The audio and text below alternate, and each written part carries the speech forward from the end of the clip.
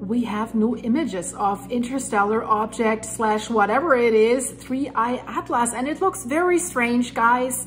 The new images, we see at least 7 jets shooting material out in different directions. We were waiting to see if this object would seem to maneuver as it got closer to the sun or do anything. What's the verdict there? Well, thanks for having me. It did maneuver. It deviated from the path that we would have expected it to go through if its trajectory was sculpted by gravity alone. And the amount of boost to its velocity was equivalent to a jet carrying 5 billion tons of matter that would give it a recoil. 3I Atlas is an interstellar visitor. It's definitely alien. It's not coming from our solar system, hopefully an alien rock. So it comes from outside our solar system, and the 3I means it's the 3rd confirmed interstellar object after 1I Oumuamua, I have problems saying that, sorry, and 2I Borisov. Borisov, do not mix that up with the recent Borisov. There's another one that they discovered. I've made a video about this, whether the two are connected, 3I Atlas and the new Borisov object. Link is in the description of this video. It's in the end screen. So 3I Atlas passed by the sun, its perihelion closest point, on October 29th. It shows still very unusual features. We're adding to the anomalies basically every day. We have 10 or 11, now I think we have 12, and it doesn't behave like a regular comet. Now, as of this morning, some observers noticed that it has a set of jets around it, more than 7. Some headed towards the sun, some away from the sun. It's a spectacular view that we have right now after it passed closest to the sun on October 29th. It became bluer than the sun. It was 5 times brighter than it was before it came close to the sun. Wow. So the action is happening right now, and in the coming days and weeks, we should learn much more about it.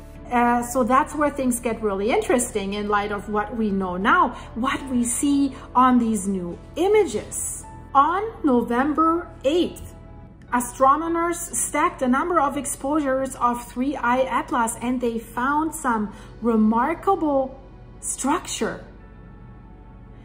Here's what they found: a large glowing halo around the object extending to about 500,000 kilometers.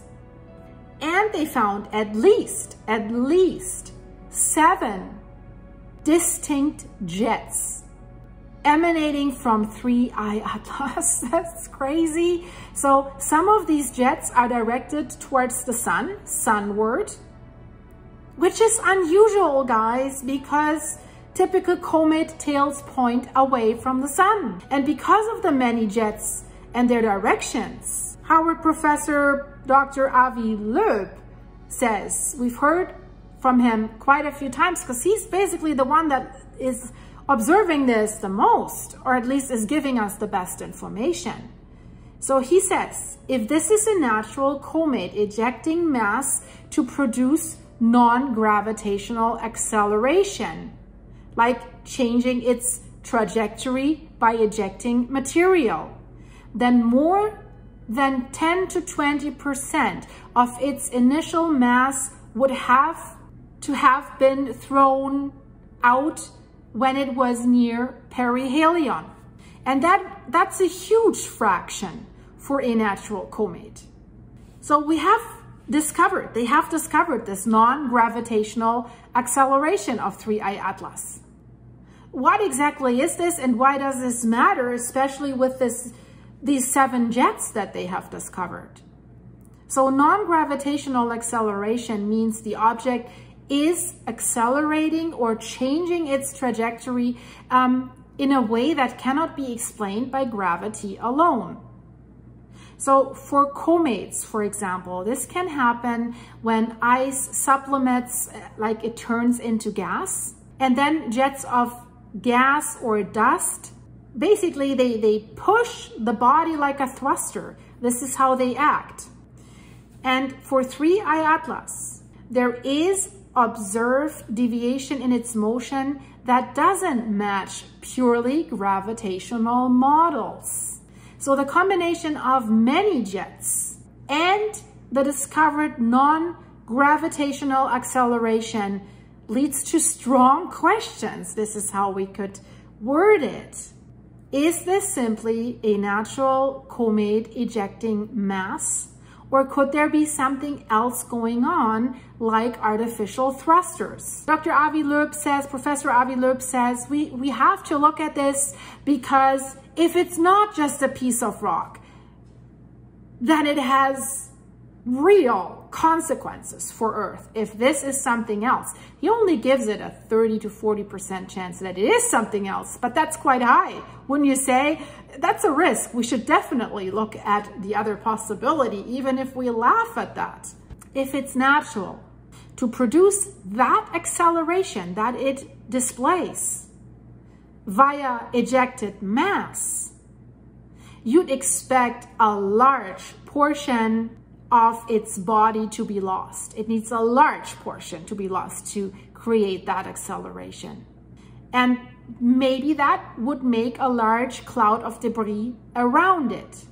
So the cloud of debris around 3I Atlas must represent a substantial fraction of its initial mass for it to be a natural comet.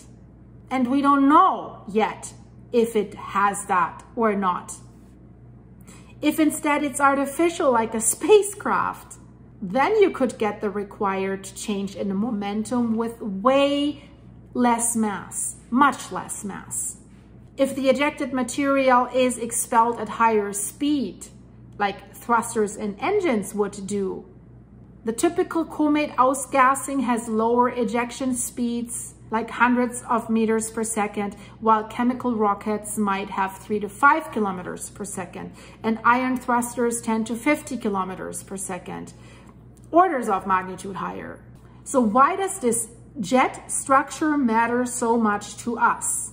So the question is this network of jets from 3I Atlas simply ice pockets on a comet, or are they thrusters from a spacecraft? So what's the situation? Why is this even a possibility? We have many jets in many directions, not just the standard one tail steaming behind the comet. So is it like we have 7 thrusters that are enabling the object to maneuver? Some jets are sunward, pointing towards the sun, very unusual for the typical comet tail. If it's natural, huge mass loss is implied. If it's artificial, thrusters or directed jets could explain the acceleration with far less mass that 3I Atlas is displaying. And because of these ambiguities, Professor Loeb says we can test whether it's natural or technological by measuring the outflow velocity, like the mass flux, how much mass is being ejected, and we can measure the composition of the jets, especially now that 3I Atlas is near the Earth and can be observed. So he says, let's do that.